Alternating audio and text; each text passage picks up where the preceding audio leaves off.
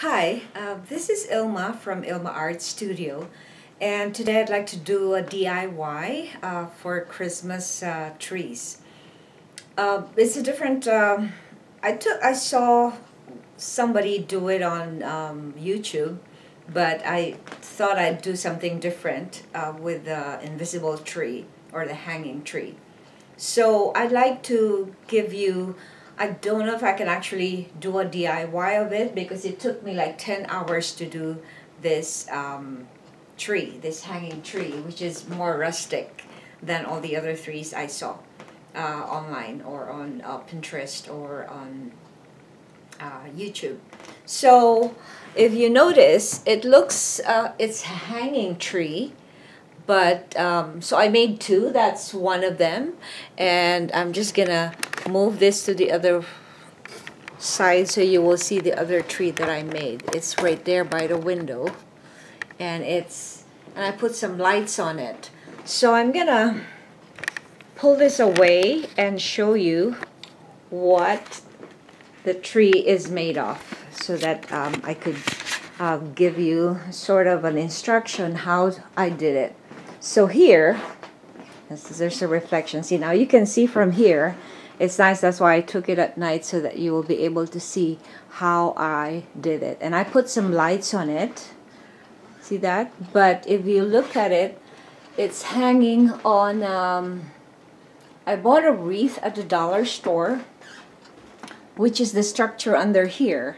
So if you will see, this is what's hanging on the ceiling. And then I put like the fishing lines, which looks invisible, but you can also use what do you call this, lace ribbons if you want, the thin ones. But I made that burlap wrap around that. What I did is I bought a cheap $3 or $4 wreath that has silver stuff on it, and I removed the silver stuff and I just used the frame because I just needed a frame. But this one took me 3 hours. This is the second one I did, and you will see that I put I had a tall vase that that's transparent that I used to use for my terrariums, which I made and put some burlap on it. And what I did is to get those Christmas lights, the battery operated ones at the dollar store too. So I hanged it from down here, and how it's wired at the back is just where I put the, I don't know if you can see it, it's too dark, I didn't want to turn on the light. So it's here at the back. You will see that I put the battery operated here, so you don't really see it. So it's actually standing on top of one of our antique radios. My husband collects antique radios.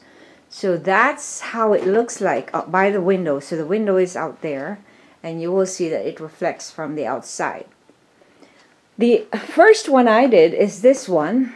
Now I got a Dollar Tree little tree under there so that it will reflect on top of the other ones. But this looks more solid than this one, because what I did with this here, I'm gonna zoom in so you can see, was to put like ribbons, like burlap ribbons right there near the cover of the transparent balls, or the glass. It's not really a glass ball, it's a plastic ball. It looks glass. So, and then I put some pine trimmings or cuttings of the leaves of the pine inside, and I put it inside. So I did that all one by one, and I got a you see that love joy peace ribbon that I just inserted inside. So what really took longer was to put all these things inside it, and you can put anything on it if you want, but I thought that the ribbon will really look like you have ribbon hanging on the tree. And then I put like a tree top, a topper, which is also another ribbon.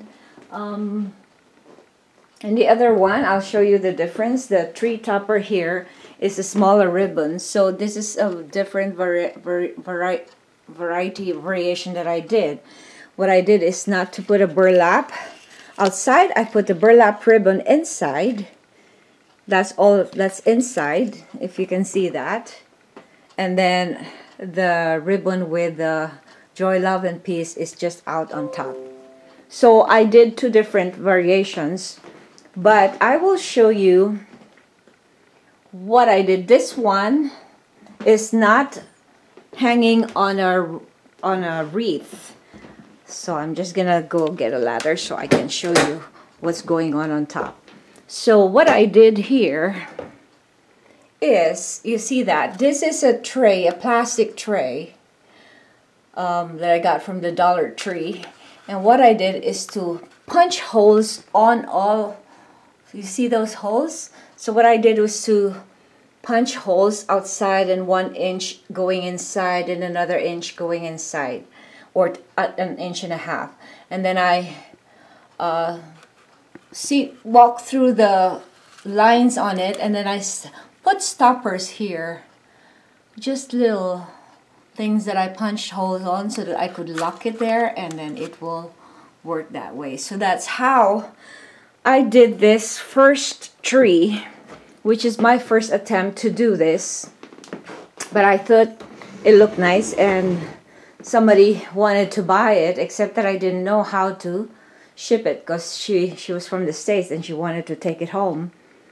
And I said, maybe if I can come up with something next time, I will be able to do something for her.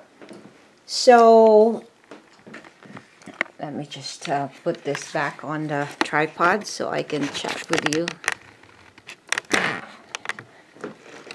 So that's how it looks like, you know, if you look at the tree again. I have been doing my Christmas tree since I was high school. I'll be doing a different tree every year.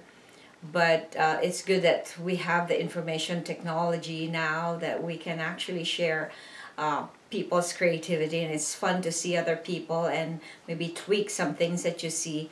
And so that's my twist on the invisible tree, and I hope you like it. And what I did is to put, like here, what I did here, different from the other one, is I put some Christmas balls in a jar, you know, like just silver balls, to reflect the light from those two little trees with lights there. And I put some 3 reindeers, which I got from the Dollar Tree as well.